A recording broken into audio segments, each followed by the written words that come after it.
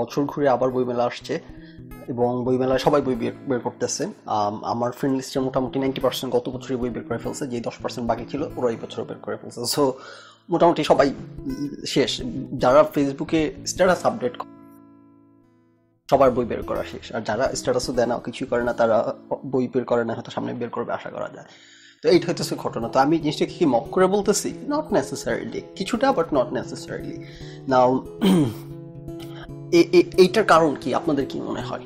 এই এত লেখক বাড়লো, এখন সবাই লেখক, এটার পেছনে কারণ কি হইতে পারে? যেখানে কয়েকটা বাস্তবতা আছে বলে আমি মনে করি। নাম্বার ওয়ান, সবকিছু সহজলভ্য হয়েছে এবং সবকিছু সহজলভ্য হয়, সহজ টেকনোলজিক্যাল অ্যাডভান্সমেন্ট হয়, সবকিছুতে অ্যাক্সেস বাড়ায়, সবকিছু সহজ হয়। এখন মানুষ তার মেধা প্রতিভা দেখানোর অনেক সুযোগ পায়, অনেক প্ল্যাটফর্ম চলে আসছে।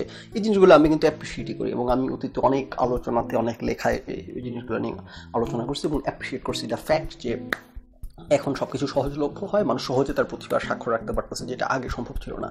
অনেকে ভালো লিখে, ফেসবুকে আমরা থাকায় জানতে পারছি, অনেকে ভালো লিখতে পারে, অনেকে ভালো গাইতে পারে, অনেক ভালো ভালো গিটার বাজায়, অনেকে ভালো ছবি তোলে, অনেকে ভালো আর্টিফ্যাক্টের কাজ করে, তো ক্রাফটের কাজ করছে, এরকম অনেক কিছু। তো এটা আমি অ্যাপ্রিসিয়েট করি এবং এই সহজলভ্যতার কারণে এখন অনেকে বই বের করতেছে, ফাইন, দ্যাটস ওকে, কোনো সমস্যা নাই। নাও এটা হচ্ছে একটা কারণ, কিন্তু এখানে একটা যেটা ইস্যু কিছুটা নাই যে তা না, সব কিছুই তো মানে সাথে একটা আপসাইড ডাউনসাইড থাকে। ডাউনসাইড যেটা আমার মনে হয় সেটা হচ্ছে যে কোয়ালিটি, এখন কোয়ান্টিটি বাড়ায় কোয়ালিটি কম্প্রোমাইজড হয়ে যাচ্ছে। কারণ আগে স্ক্রিনড হয়ে কিছু ঢাকা কিছু জিনিস আমাদের কাছে আসতো, একটা মাত্র চ্যানেল ছিল বিটিভি, তো সেখানে 24 ঘন্টার মধ্যে তো আর দিন তো আর 48 ঘন্টা না। সো 48 ঘন্টার মধ্যে অনুষ্ঠান দেখাইতে হলে বাছা বাছা বেস্ট কাজগুলাই আমরা দেখতে পাইতাম। আর এখন হাজারো প্ল্যাটফর্ম, তো যে কেউ যে কোনো কিছু গার্বেজ বানাইলেও সেটা প্রচার করার জন্য প্ল্যাটফর্মের অভাব না অনেকে বসে আছে। সো আমরা ফ্লাডেড হইতেছে দ্বারা, কন্টেন্ট দ্বারা, যে কারণে ভালো মন্দের আর কোনো বাছ বিচার নাই, সেটা একটা জিনিস। আবার আর একটা সুবিধা যেটা হইতেছে, আগে অনেক ভালো কাজ পাড়ার প্রতিভা আছে অনেকের, যারা হইতেছে পৃষ্ঠপোষকতা, যেমন কোনো চ্যানেলের মধ্যে দিয়ে আসতে হবে, কোনো স্পন্সর থাকতে হবে, কেউ কোনো কমার্শিয়াল স্পন্সর থাকতে হবে, নাইলে মেধা থাকা সত্ত্বেও উঠে আসতে পারতেছিল না, সেই রাস্তাগুলো আগে ছিল। এখন আবার এগুলো সহজ হয়ে গেছে, এখন কারো কোনো পৃষ্ঠপোষকতার দরকার নেই, জাস্ট একটা ইউটিউব চ্যানেল নিজে খুলে ভালো করা শুরু করলে, ভালো হইলে ভালো করার সুযোগ আছে। সো আপসাইড ডাউনসাইড দুইটাই আছে, যেটা বললাম, সবাই ফ্লারিশ করার সুযোগ পাচ্ছে, ট্যালেন্টের মূল্যায়ন পাচ্ছে। আবার আরেকটা হইতেছে এখন গার্বেজ এবং সব একাকার হয়ে গেছে, এখন সবাই প্ল্যাটফর্ম পাওয়ায় সব কিছু এক হয়ে গেছে। সো সেটা গেল একটা। তো যে কারণে এখন বইয়ের ব্যাপারও আগে হইতেছে, চাইলে তো সবাই হয়তো বই প্রকাশও করতো না, নাম্বার ওয়ান। নাম্বার টু হচ্ছে মানুষের বিনোদনের অভাব, মানে এত উৎস ছিল না এখন যেরকম, মানে ইন্টারনেটে ঢুকলে আর বিনোদনের কোনো শেষ নাই। তো আগে তো ব্যাপার এরকম ছিল না, সব কিছু অনেক লিমিটেড ছিল, অনেক ন্যারো ছিল, স্কোপগুলো ন্যারো ছিল, প্রতিযোগিতা বেশি ছিল, যে কারণে বেস্ট কাজগুলো বের হয়ে আসতো। এটা গেল একটা। আরেকটা হচ্ছে একটা বই লিখতে গেলে যেই পরিমাণ এফোর্ট দেয়া, যেই পরিমাণ সময়, যে পরিমাণ কমিটমেন্ট দেয়, যেমন আমাকে অনেক দিন ধরে আমার শুভাকাঙ্ক্ষী অনেকে বলে আসছে বই লিখি না কেন, মানে এখন যখন এরকম বই লেখার জোয়ার উঠে গেছে, এরকম না, তার আগে যখন সবাই এরকম গণহারে বই লিখতো না, বই মেলাতে বই বের করতো না, তখন থেকে অনেকে বলে আসছে আমাকে একটা বই লিখতে। এবং আমি বই লেখার ব্যাপারে আমি পজিটিভ ফিল করি, কারণ আমার কাছে মনে হচ্ছে এটা একটা রেসপন্সিবিলিটি, একটা বই হার্ড কপি থাকবে, এটার অবশ্য কোয়ালিটি হইতে হবে, এটা একটা ফেসবুক স্ট্যাটাসের মতো হইলে হবে না, এটার মধ্যে কন্টেন্ট থাকতে হবে, ম্যাটেরিয়াল থাকতে হবে, মেসেজ থাকতে হবে, একটা সাবজেক্ট থাকতে হবে। ইদার উপন্যাস লিখি অথবা যাই লিখি, এটার একটা থটের একটা ছাপ, রিফ্লেকশন থাকা চাই। সো সেই কারণে আমি কখনো ইন্টারেস্টেড ফিল করি নাই, যে আমার কাছে মনে হয়েছে যে রেসপন্সিবিলিটি সময় দেওয়ার মতো অবস্থায় আমি নাই। তো কিন্তু সেই অবস্থা এখন পরিবর্তন হয়ে গেছে, এখন সবাই বই লিখে, রাইট? সো এখন যে কেউ চাইলে বই বের করে ফেলতে পারে। তো আরেকটা, যারা লেখালেখি করেন তারা জেনে থাকবেন যে, বা যে কোনো কন্টেন্ট বানান, কন্টেন্ট ক্রিয়েটর যারা, তারা জানেন, দে ক্যান রিলেট টু ইট, যে আপনি যে কোনো একটা কিছু করতে নামলে আপনার সবচেয়ে বড় চ্যালেঞ্জ হইতেছে একটা সাবজেক্ট পিক করা, যে আপনি কী নিয়ে কথা বলবেন, আপনার প্লটটা কী হবে, আপনি একটা বই লিখলে বইয়ের সাবজেক্টটা কী হবে, কোন সাবজেক্টের উপর লিখবেন, একটা নাটক বানাইলে কোন সাবজেক্টের উপর, একটা ইউটিউব ভিডিও বানাইলে কোন সাবজেক্টের উপর করবেন, বা চ্যানেল খুলে আপনি কোন সাবজেক্ট নিয়ে আলোচনা করবেন আপনার ইউটিউব চ্যানেলে। সো সাবজেক্টটা নির্ধারণ করা হইতেছে সবচাইতে বড় স্ট্রাগলগুলোর একটা। সাবজেক্টটা ঠিক হয়ে গেলে যাদের ট্যালেন্ট আছে তারা ওই সাবজেক্টে they can build around it something, right? So এটা ছিল একটা ইস্যু। তো ফেসবুক আসা সেই ইস্যুটা চলে গেছে কীভাবে, এখন হইতেছে আপনি দেখেন যারাই বই লিখতেছে, বই বের করতেছে, মোটামুটি আপনার ফ্রেন্ড লিস্টের আমি পেটিশন 87% মানুষ বই বের করে ফেলছে, রাইট?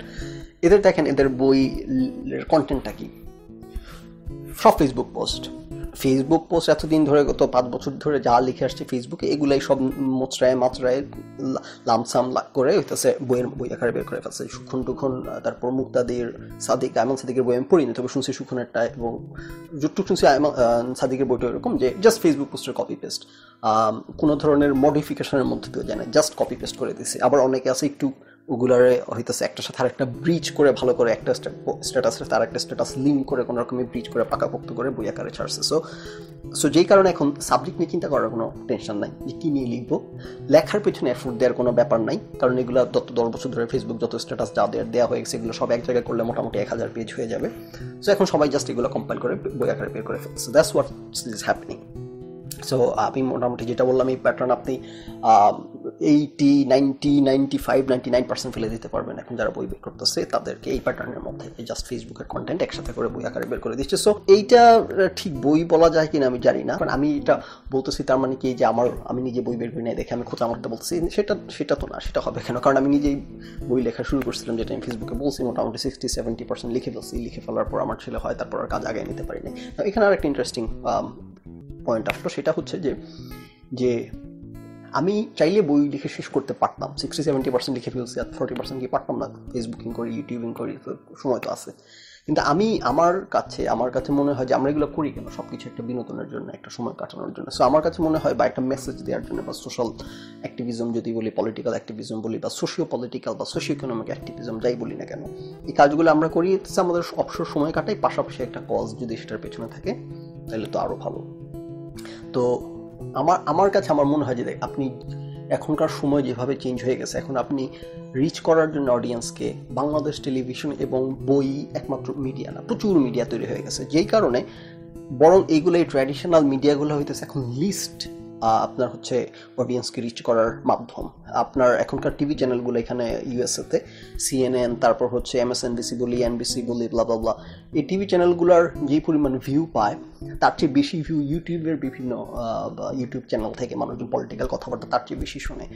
এই প্রাইমারি ইলেকশন যাইতেছে ইউএসএতে, এই প্রাইমারি ইলেকশনে হইতেছে ইলেকশন কাভার করার সবচাইতে বেশি ভিউ হয়েছে অনলাইন একটা প্ল্যাটফর্মে, সবচেয়ে বেশি লাইভ স্ট্রিমিং ভিউ করছে একসাথে মানুষ। সো এই মিডিয়াগুলো চেঞ্জ হয়ে গেছে মানুষের কাছে রিচ আউট করার, তো যেই কারণে এখন টিভি, পত্রপত্রিকা, তারপর বই পুস্তক এগুলো আগের মতো পাওয়ারফুল তো নাই, বরং লিস্ট পাওয়ারফুল হয়ে গেছে এখনকার সময় এসে, এখনকার ডাইনামিক্সে এসে। আপনি কোনো একটা মেসেজ যদি আপনি সেন্ড অ্যাক্রস করতে চান, কোনো একটা কনভারসেশন যদি করতে চান, মানুষের সাথে কানেক্ট করতে চান, আপনি যদি চান আপনার জিনিসটা মানুষের কাছে পৌঁছাক, আপনার কথাটা মানুষ শুনুক, আপনার লেখাটা মানুষ পড়ুক, বই, টিভি এগুলো অলমোস্ট বটমে আছে, লিস্টের টপে আছে সোশ্যাল মিডিয়া। আপনাকে এটা ইদার ফেসবুকের মধ্য দিয়ে বলতে হবে অথবা ইউটিউবের মধ্য দিয়ে এসে বলতে হবে। এই কারণে আমি যে সময়টা হচ্ছে ফেসবুকে ব্যয় করি বা ইউটিউবে ব্যয় করি বা খবর শুনে বা কথা বলে একটা স্ট্যাটাস দেওয়ার পেছনে ব্যয় করি, আমার কাছে মনে হয় এই সময়টা আমি মোর কি বলবো প্রলিফিক, প্রোডাক্টিভ দেন ট্র্যাডিশনাল যেসব বিডি আছে বই লেখা। এবং এখন বিষয় এগুলো হয়ে গেছে অনেকটা শখের জায়গা, যে একটা বই বের করলাম, আমি জানি বই কিন্তু পড়বে না কেউ, এই যে এত বই বের হয়, কয় কপি বই বিক্রি হয়, আমার মনে হয় 100-200 কপি কারো বই বিক্রি হয়, কিন্তু শখের জায়গা থেকে বের করতেছে, এবং এই বইয়ের রিচও নাই, খুব বেশি পাঠকও পড়ে না, যাদের ফেসবুকে ফলোয়ার আছে এখন তো তারাই কিন্তু বই বের করে মোটামুটি 1000, 2000, 10,000 যাদের ফলোয়ার আছে, কারণ এই ফলোয়ার থাকাতেই 100 বই বিক্রি হবে, ফলোয়ার না থাকলে 1 বিক্রি হতো না হয়তো। সো যেই কারণে এইগুলো হয়তো আমার শখের জায়গা থেকে করে, এগুলো আসলে সেই রিচ এখন আর নাই ওইভাবে, এগুলো কোনো ইম্প্যাক্টের দিক থেকে অলমোস্ট ইম্প্যাক্ট রাখি না, বা সোশ্যাল মিডিয়ার ইম্প্যাক্টের তুলনায় ইম্প্যাক্ট রাখে না বললেই চলে। সো এই ন্যারেটিভ, এই সমাজের বাস্তবতা চেঞ্জ হয়ে গেছে, যেটাকে আমি সবসময় অ্যাপ্রিসিয়েট করি মানে কনসিডার করি আর কি। তো আমি I always appreciate the fact যে পৃথিবী বদলাইতেছে, সময় বদলাইতেছে, এবং সেটার সাথে সাথে আমাদের চিন্তা চেতনা বদলাইতে হবে, যেটা নিয়ে আমি অনেক সময় কথা বলছি। It is difficult to evolve, but আমাদের এটা রিয়েলাইজ করা উচিত আর কি। সো এই প্রেক্ষাপটে হইতেছে আমার দিক থেকে আমি যখন একটা ফেসবুক স্ট্যাটাস দেওয়ার পেছনে সময় ব্যয় করতেছি, আমি যে সময়টা ফেসবুক স্ট্যাটাস দেওয়ার পিছনে ব্যয় না করলে একটা বই হয়তো বের করতে পারতাম, কিন্তু আমার কাছে মনে হয় যে এই বই বের করাটা লেস মিনিংফুল দ্যান স্ট্যাটাস দেওয়াটা বরং বেশি মিনিংফুল, কারণ এটার রিচ বেশি, এটার ইম্প্যাক্ট বেশি, এবং এটা কানেক্ট করে বেশি মানুষের সাথে। সো জায়গা বই বের করার সাথে আনুষঙ্গিক বিষয় হিসেবে এগুলো নিয়ে আলোচনা করলাম, কিন্তু যেটা কথা হচ্ছে যেটা নিয়ে বলতে চাইছিলাম, যে বই বের করার ব্যাপারটা এখন এত সহজ হয়ে গেছে।